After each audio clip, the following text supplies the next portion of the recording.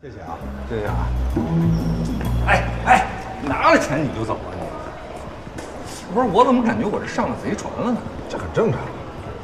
上学那会儿你就是出了名的铁公鸡，让你一口气拖20万，确实不容易。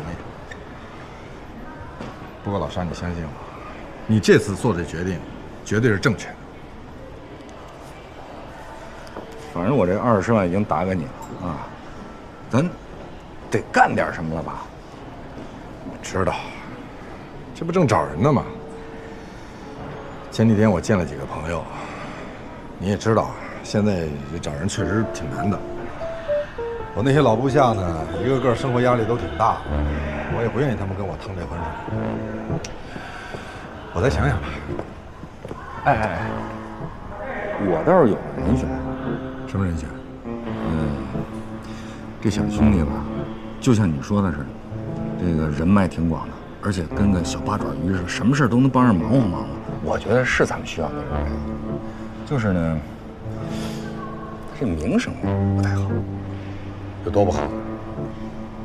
特不好。那他干嘛的呀？狗仔。狗仔？多大个狗仔？得藏獒这么大吧？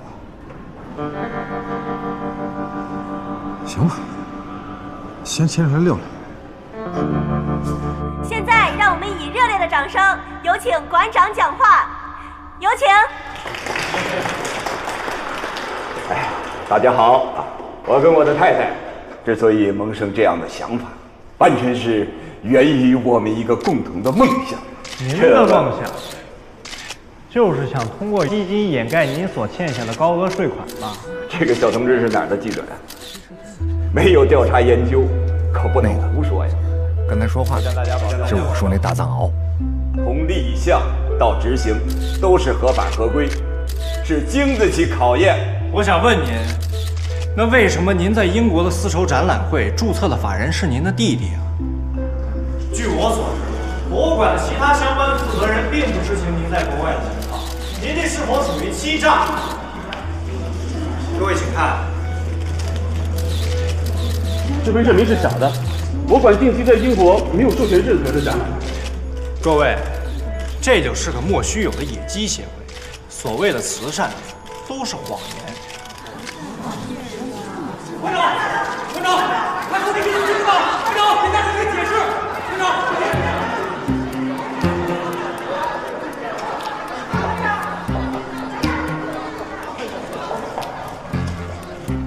这小子。 有点意思。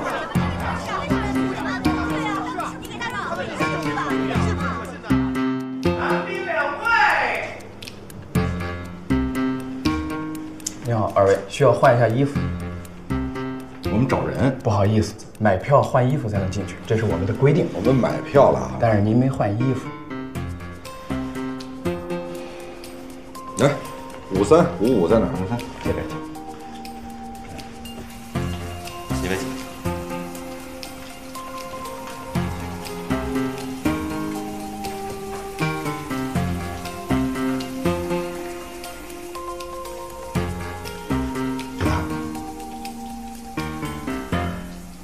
同志，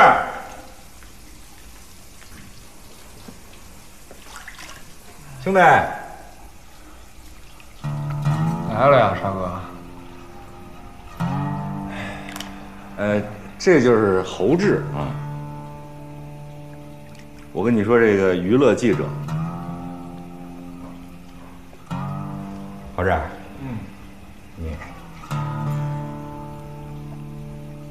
这位就是我老为你提起的唐晨啊，公关界的翘楚。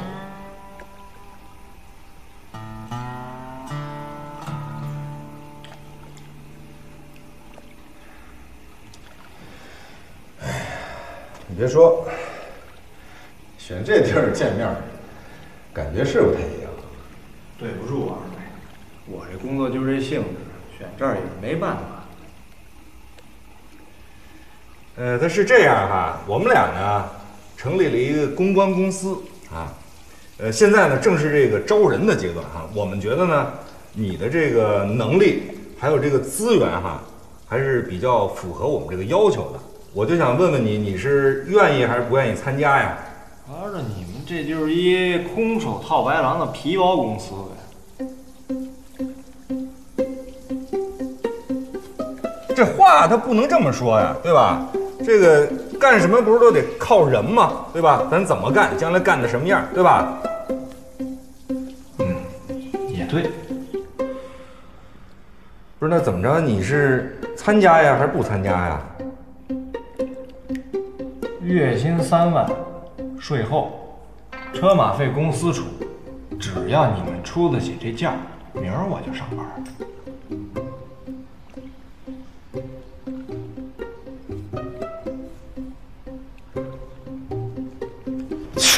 哎，这不是聊得好好的，你怎么就走了呀？哪儿好啊？聊什么好啊？哎，老沙，我问你，这什么玩意儿？这是啊？这种人坚决不能用。哎呀，沙哥，不是我不给您面子，要不今儿这事儿咱就算了，你们回吧。你瞧，这什么呀，老沙？我告诉你，也不是说我不给你面子啊。这孩子，但凡要是态度好点，咱都能好好帮帮他。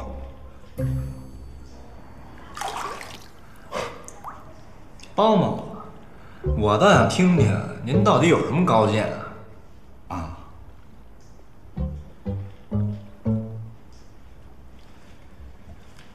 小伙子，20好几了吧？啊，有家不回，天天住在这洗浴中心，连个知心朋友都没有吧？你瞧你这德行，啊，人见人烦，人见人改。别，哎，我说的是真话，是老沙是说了，你有不少人脉和资源，但是认识不少人也得罪不少人嘛，否则为什么有家不回，天天住在这破澡堂子里边？我他妈抽你行不行？哎，二位别在这儿闹哈，想打出去打去。没事儿，这都朋友闹着玩呢，是吧？没事，宝哥，我们都是朋友，你忙你的吧。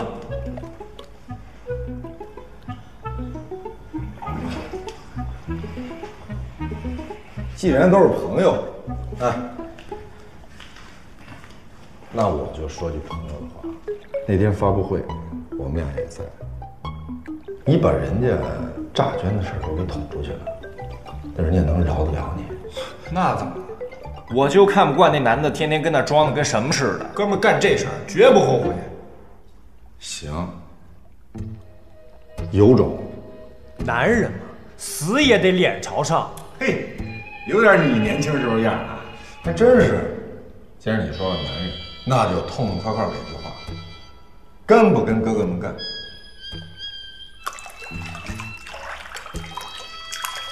合着您面试我这么半天了，是不是也该我问问您啊？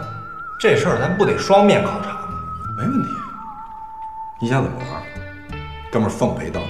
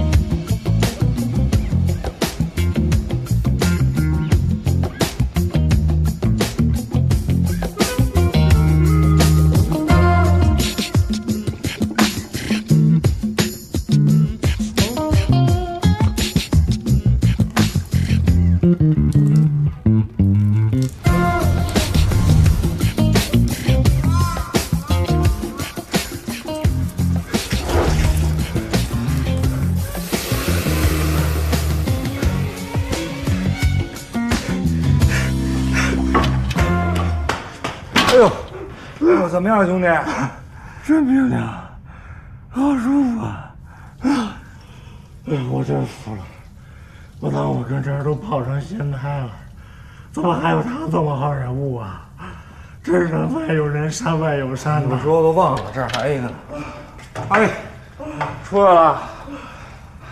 你这是内功深厚啊，以前常来吧？以前闹的什么样的客户没伺候过？哎呦，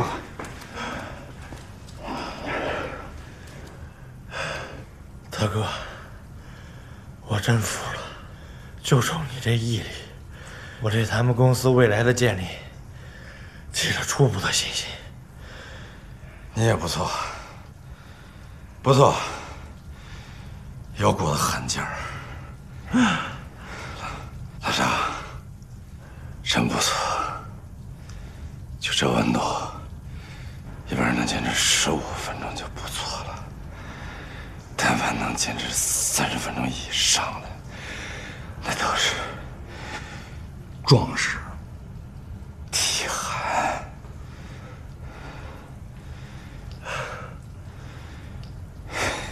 宝哥，来仨冰饮料，记我账上啊。好嘞。谢谢啊。客气。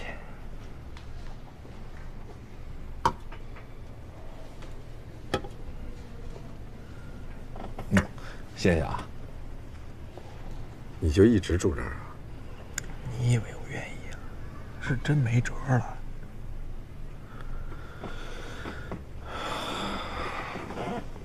这样吧，你这事儿我帮你摆平，你就踏踏实实跟着我们俩干。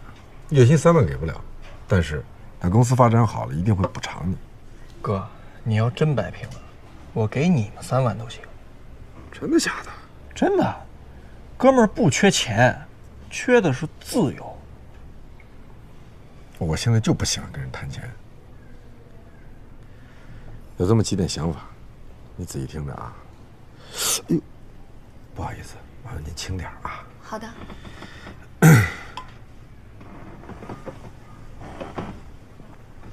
第一步，以弱胜强，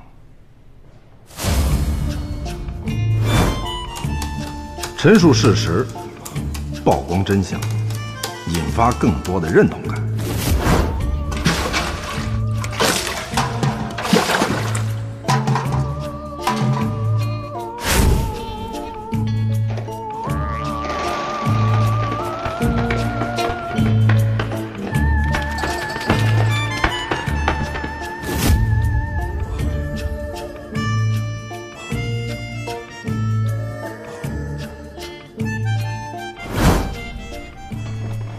第二步，化敌为友，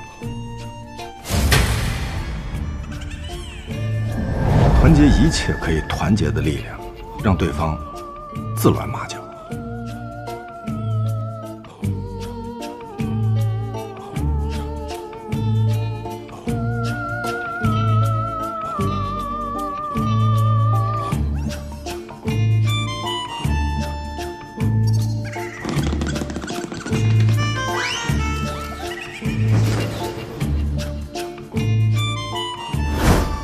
3步，以理服人。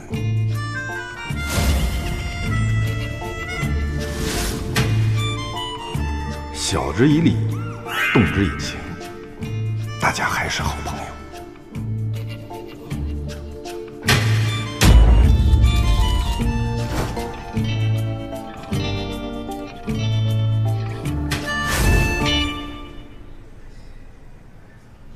大哥，服了。真服了！我长这么大就没服过谁。打今儿起，您指哪儿我打哪儿。我为之前跟你们提过月薪3万的事儿道歉。从今儿起，就算您不给我钱，我也跟定您了。哎，别，这个咱们朋友归朋友，工作归工作，是吧？我们要公私分明。这样啊，月薪3000，但是你这事儿要是干好了，项目有提成，行吗？没问题，就这么定了。君子一言，驷马难追。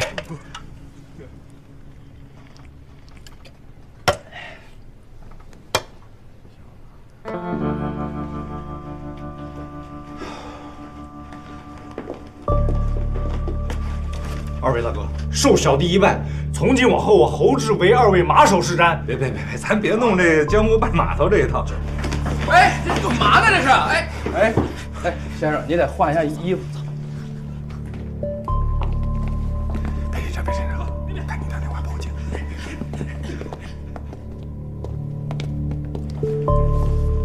跑得还挺快啊！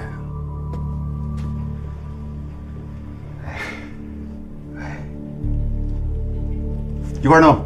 是，不是我去你！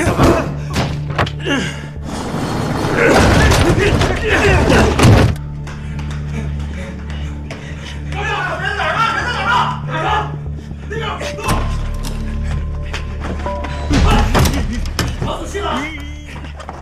哪儿啊？这边看看，往那边转，走，快，走。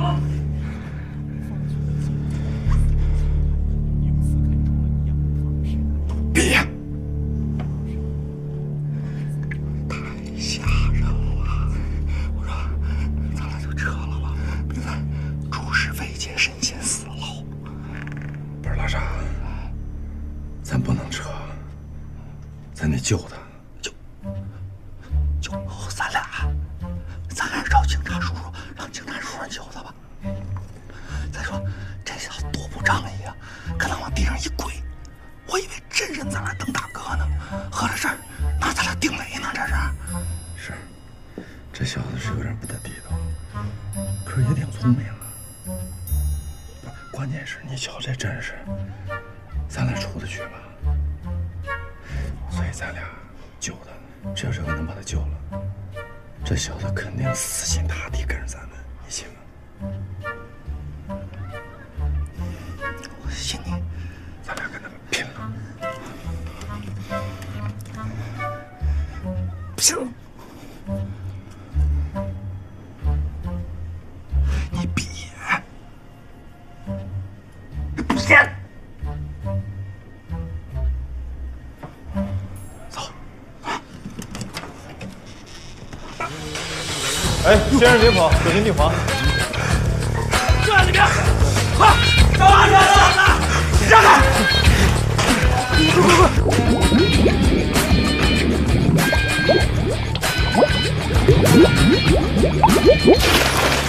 啊，还想跑？警察来了！都是他们！快上来！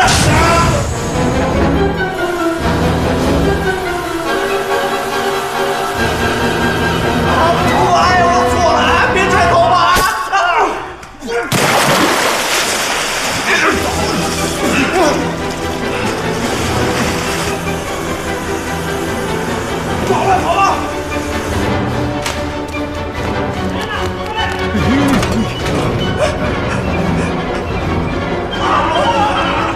快点，追！追！快！上来那个！快追！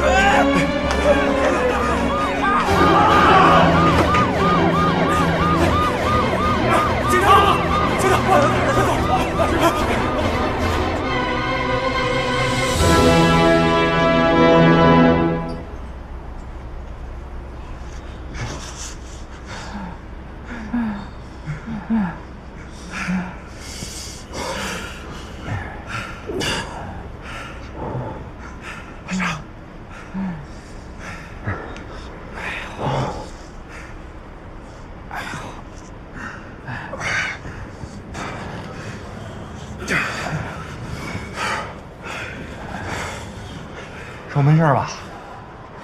没事。哎呀，幸亏啊，那哥们儿脑袋也没流血，真给我吓着了。你烫那人没事吧？没事，我那水啊不是特别开。谢谢二位哥哥，我就知道那院长不是什么省油的灯，我也不知道他来这么快啊，还把二位哥哥给连累了。少来！你刚那一跪什么意思？我错了，以后再也不敢了。我敬二位哥哥是条汉子，从今往后，我侯志就死心塌地的跟着二位哥哥干。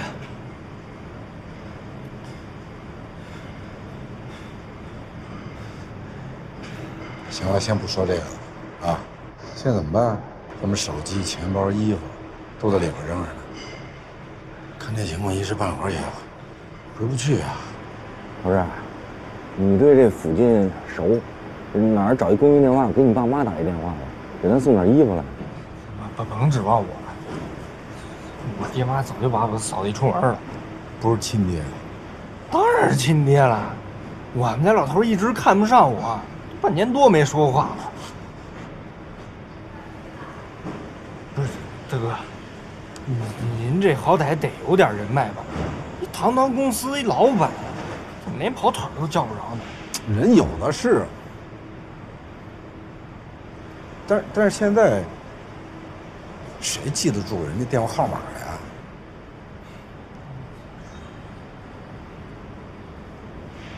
阿唐，要不然你给那谁打个电话吧？谁呀？哪位活菩萨呀？不是，要你把电话号码告诉我，我给他打个电话，对吧？这么多年朋友，只当帮我一忙，对吧？这面子他总得给吧？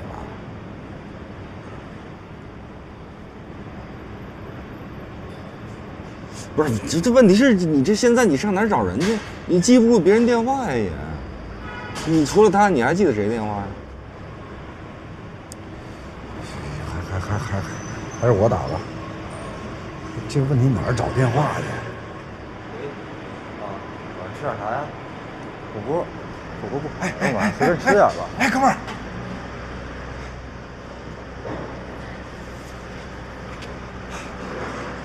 我不是坏人啊，是吧？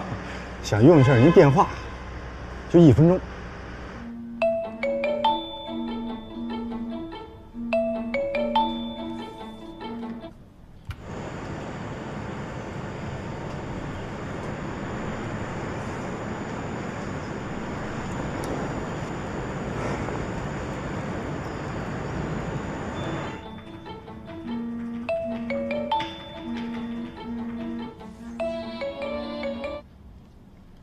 哪位？我。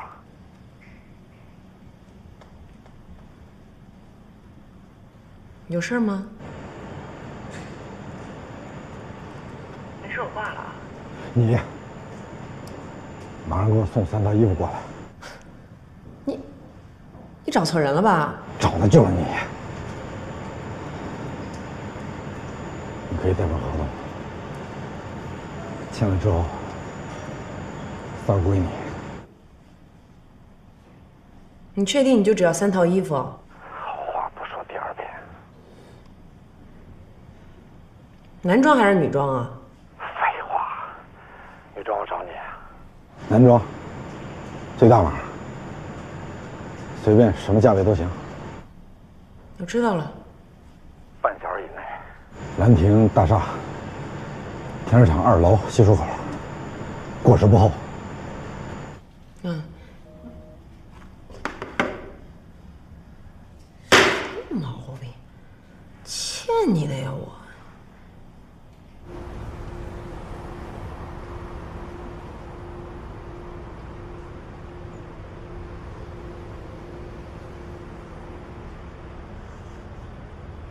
这都多长时间了？那菩萨还来不来呀？再等会儿。他不敢不来。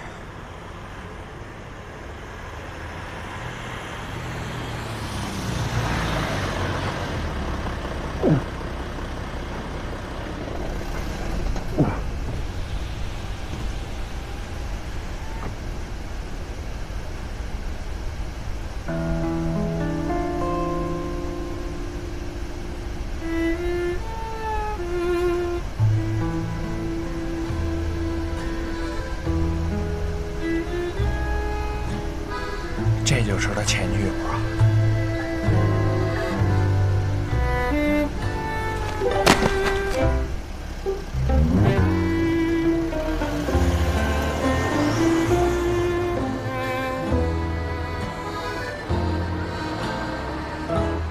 这姐姐果然长了张不好惹的脸。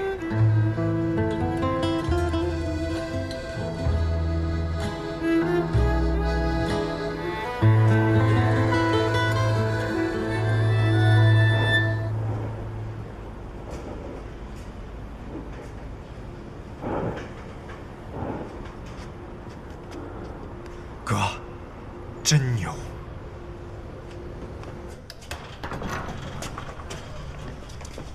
哎，哎呦，进来吧，别客气了，随便坐。这是他工作室。哎，我说你这够乱的。这为了报答二位哥哥的救命之恩，我呢就把这贡献出来，暂时当咱们工作室。今儿咱们哥仨呀，也算是死里逃生。你们想吃什么？我请客。不是你这有什么呀？有什么吃什么呗。看看吧。那我弄点吃的呀。还有什么呀？哦，行，有面也行。倒点热水。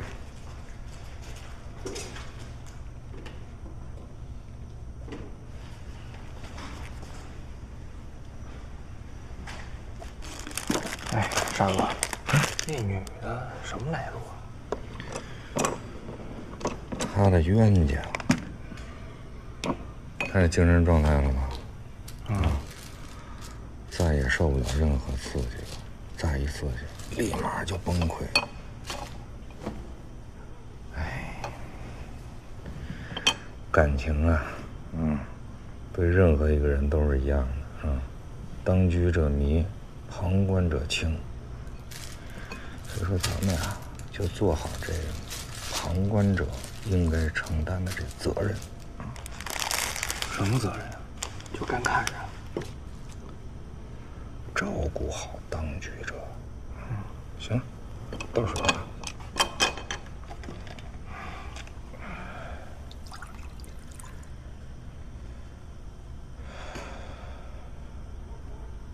来了糖，是点热乎，来，有点烫手啊，放这儿，放这儿，放这儿。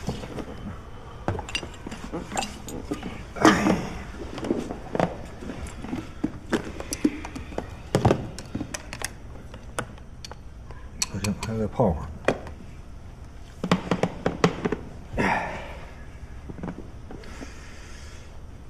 哎，既然小侯给咱提供这么一个办公的地儿，我觉得明天咱们可以开工了。不是，你说什么？咱干嘛去啊？再去找趟叶守如。叶守如是那个成天上福布斯排行榜500强董事长。行不行？我觉得也得再去试试。行，吃吧。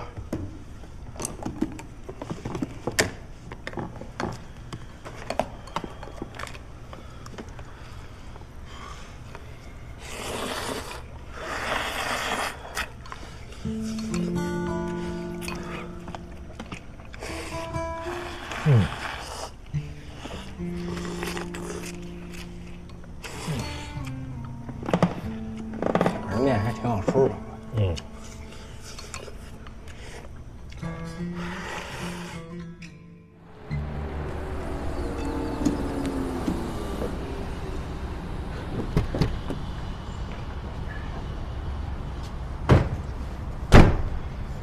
不好意思，唐总，只能你一个人进。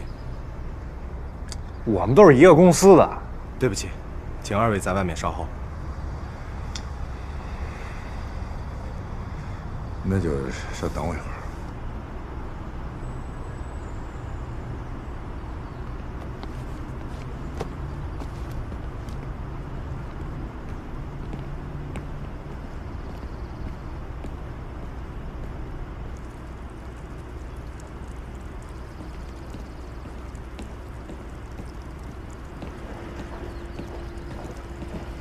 唐总，请留步。叶总正在里面开会，我去帮您通报一声。好，稍等啊。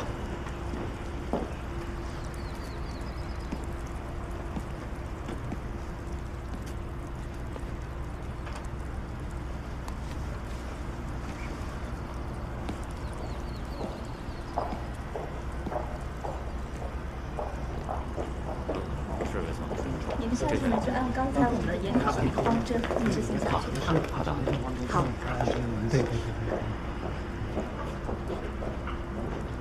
庞总，可以进去了。叶总，庞总到了。久等了吧？实在不好意思，来，请坐。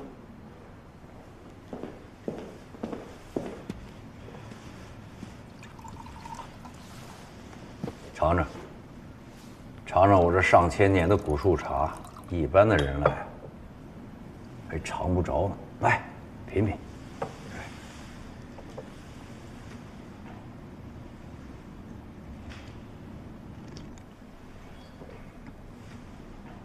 怎么样？好茶。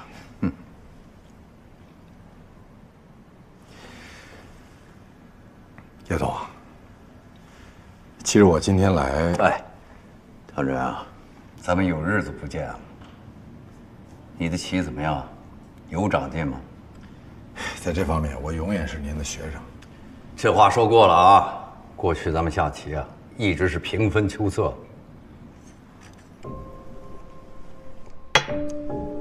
来，干一盘。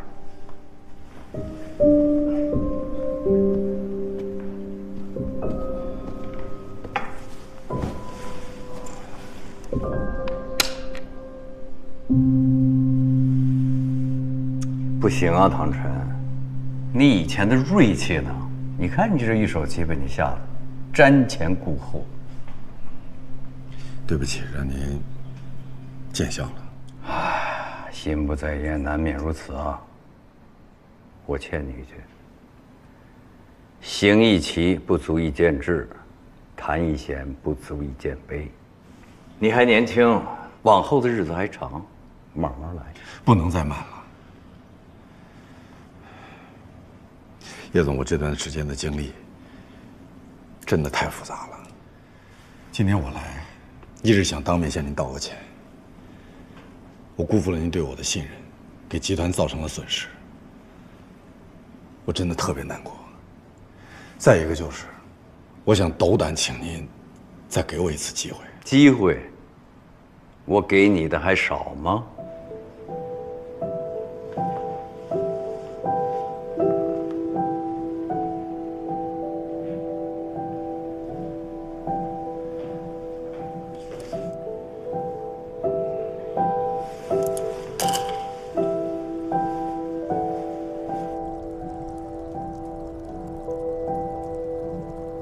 知道，我本来没脸来见您的，可那份报告真的不是我泄露的。当然，保密措施没做到位，我也有责任。可我究竟是什么样的人，你应该再清楚不过了。唐晨啊，咱们这么多年交情了，之前的事儿，我可以既往不咎。集团的公关业务我已经交给易迅了，有些机会错过了。他就是错过了。那您知不知道这份报告到底？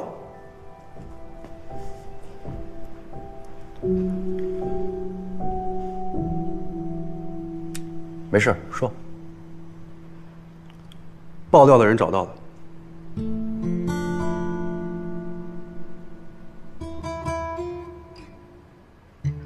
怎么说？是《明湖周刊》的记者，从以前被开除的门店经理那儿挖的料，报到了网上。他人现在就在会客厅，手里应该还有更多的料。行，你下去吧。听着，好好招待，不能怠慢。明白。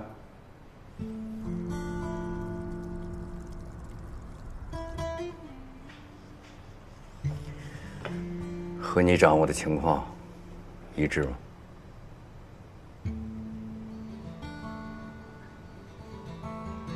对，我这边得到的消息也是这个记者。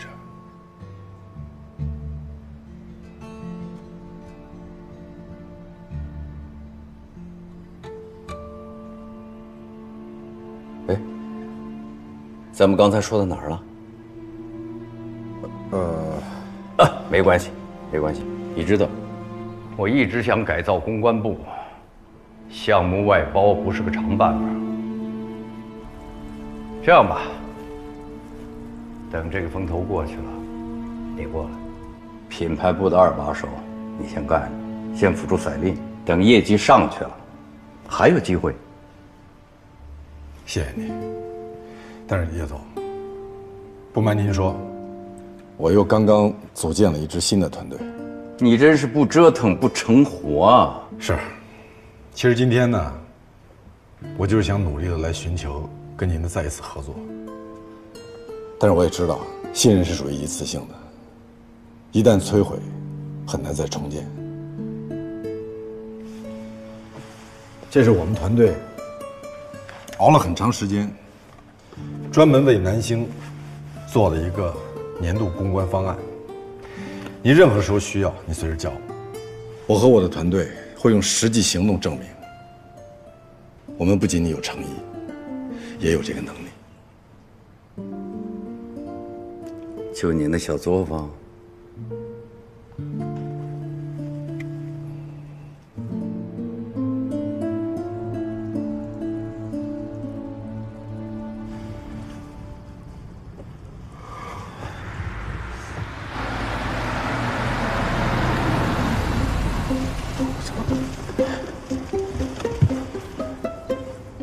怎么了，大哥？昨天那位，他来干嘛？跟他们抢生意啊？不会吧？这有点欺人太甚了。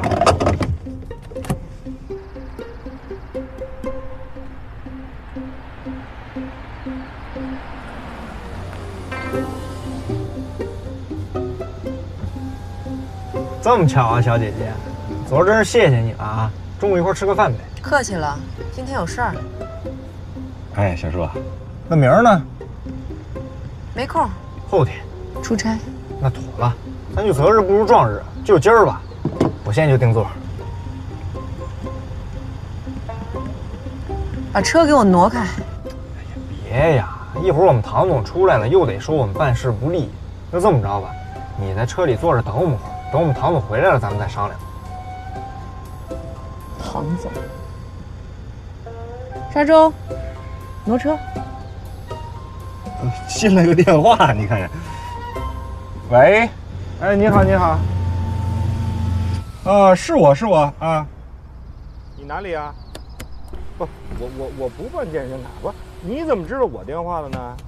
不是，不用，我跟你说啊，我觉得我自个儿胖乎乎的挺可爱的。我身高啊，我平常是1.79米，要是睡觉睡足了，能到1.82米。